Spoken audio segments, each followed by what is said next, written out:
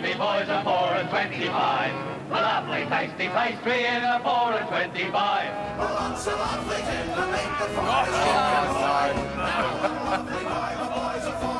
Get on board with the biggest Aussie Pie Night in August and help Challenge support kids with cancer. Oi! Oi! Support Challenge with the biggest Aussie Pie Night. Oi! He's the Duke. And a few requests for a bit of acting after that.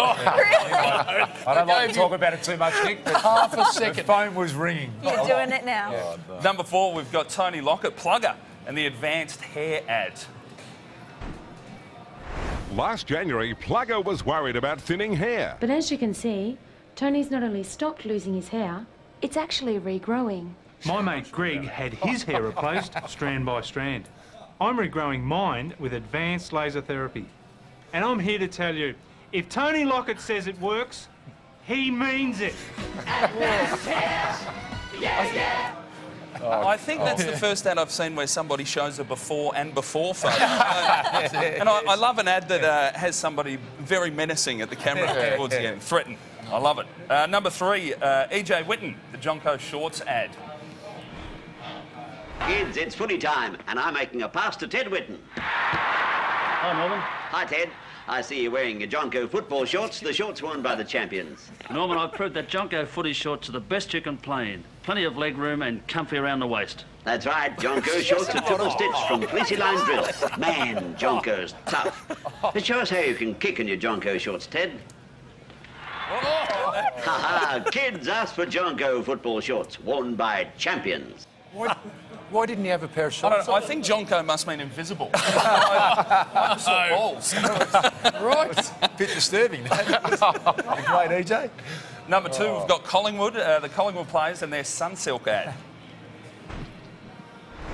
Hey, Dids, have a look. Hey, wait, what's that in your locker, you big girl? It's great for mullets like yours, mate. Sunsilk-based elements. Geez, you're a pretty boy. Ease up, mate. Hey, it's feeling soft and shiny, mate. It's for blokes.